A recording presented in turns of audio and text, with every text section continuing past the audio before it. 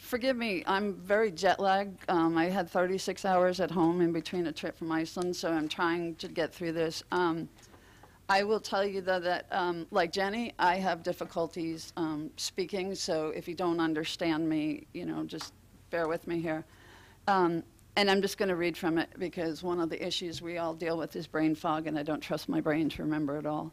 So in 1983, I graduated from Ohio Wesleyan University with a degree in journalism, got married, and within 3 years gave birth to our son and bought our first house.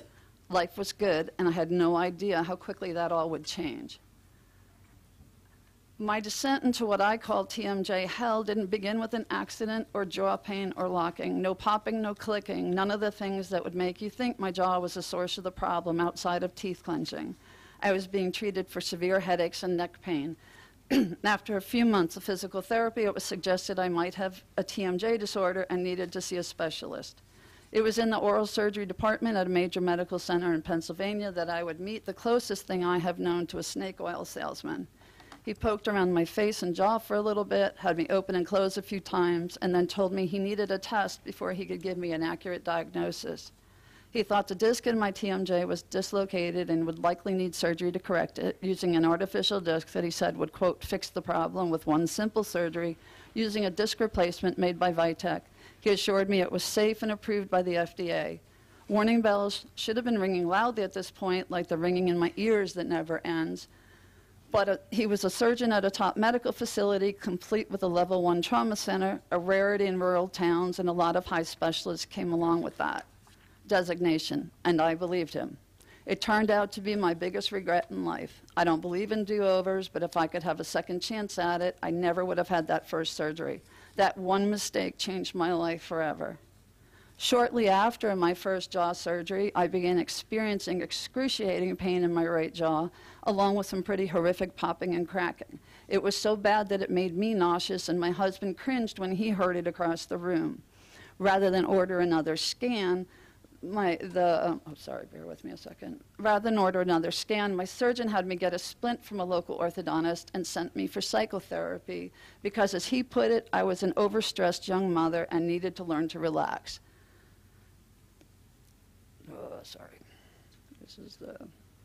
Several years later, I learned that my right jawbone was literally eaten away by a giant cell foreign body reaction caused by the Vitek disc. The FDA eventually recalled the Vitek disc after discovering it destroyed surrounding bone in thousands of patients, and in some cases even exposed brain tissue. And all my so-called top surgeon did was to send me for therapy to relax. That fateful first surgery was followed by several more. I'm currently at 12 total on my face and jaw. The most recent in 2015 required 2 separate surgeries. While my Vitek surgery was an elective procedure, the 11 that followed were not. And yet we still had to fight our insurance over my Lefort surgery because they considered it a cosmetic procedure. Why anyone would choose that surgery for cosmetic purposes is beyond me. And while the Vitek disaster put me on this never-ending journey of pain and surgeries, I don't want you to lose focus and think the Vitek disc was the only defective and or untested product in use. The 2 other devices I had implanted in my jaw, the Silastic disc and the Christensen TGR, were also pulled from the market.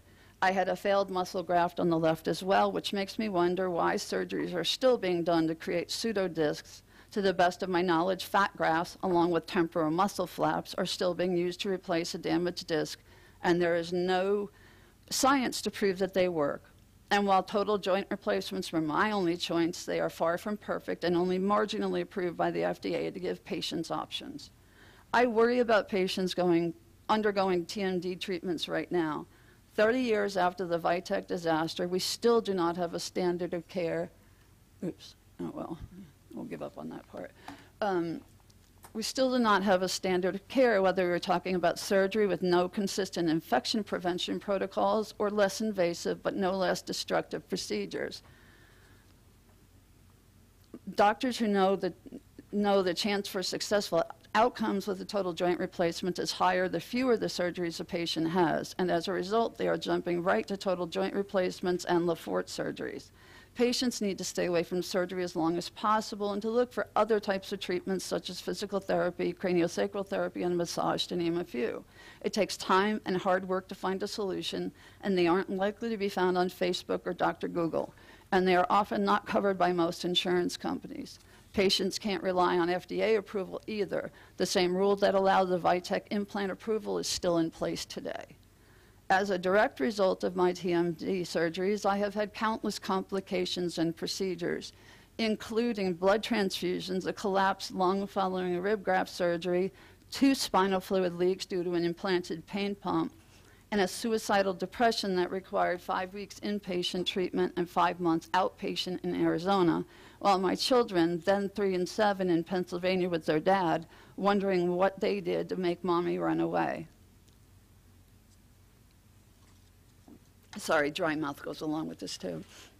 I have also had several traumatic intubations because anesthesiologists and non-jaw related surgeries didn't want to do a fiber optic intubation or a nasal intubation to protect my jaw. My last 2 TMD surgeries resulted in nerve damage to my eyes that eventually required cauterizing my tear ducts.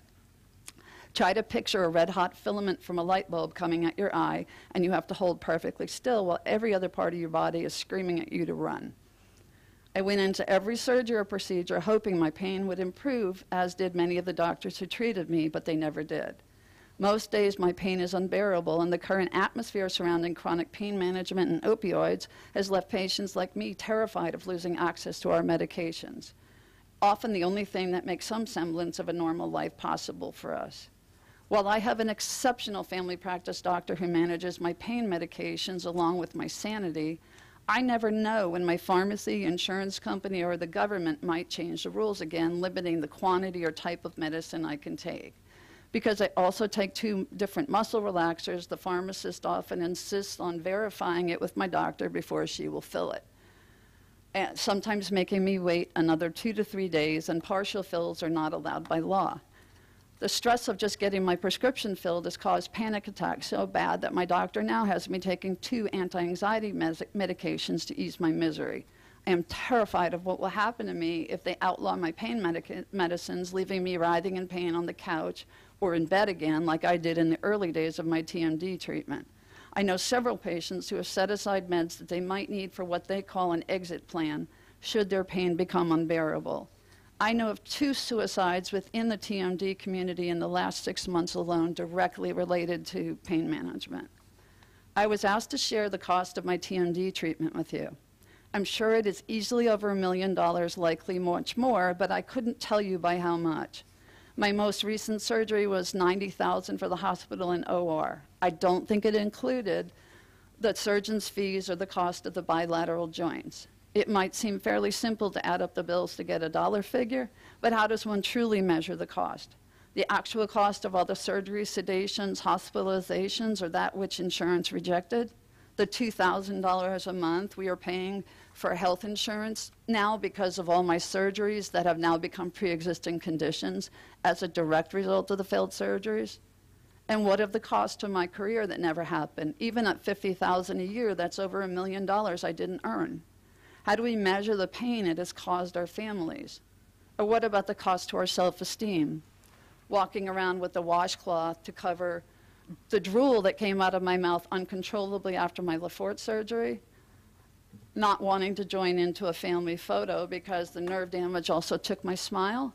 Not wanting to, or what of the embarrassment of having a cashier in Target look at me like that? Then at my husband, and back at my bruised and battered face less than 2 weeks post-op, looking like I had a stroke, and knowing full well she thought my husband hit me. What about the loss of time? The all-consuming doctor's appointments requiring hours in the car, waiting at the pain clinic for at least 4 hours every month for 30-day supply of medication, only to have the pharmacist question how safe it is for you to take that level of medication.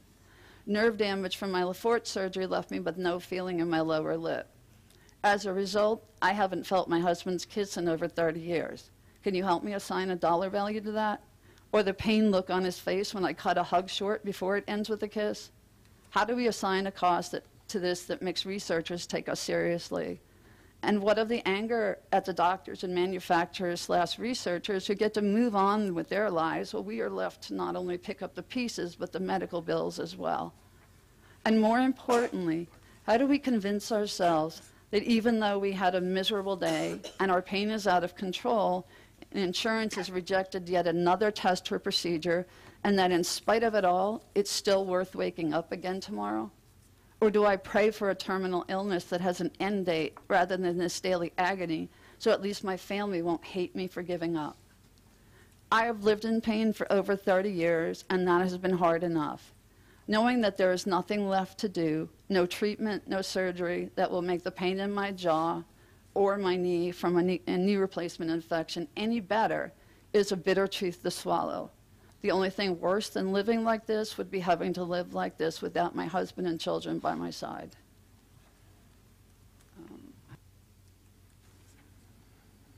Thank you very much, Tricia, for sharing that very powerful story.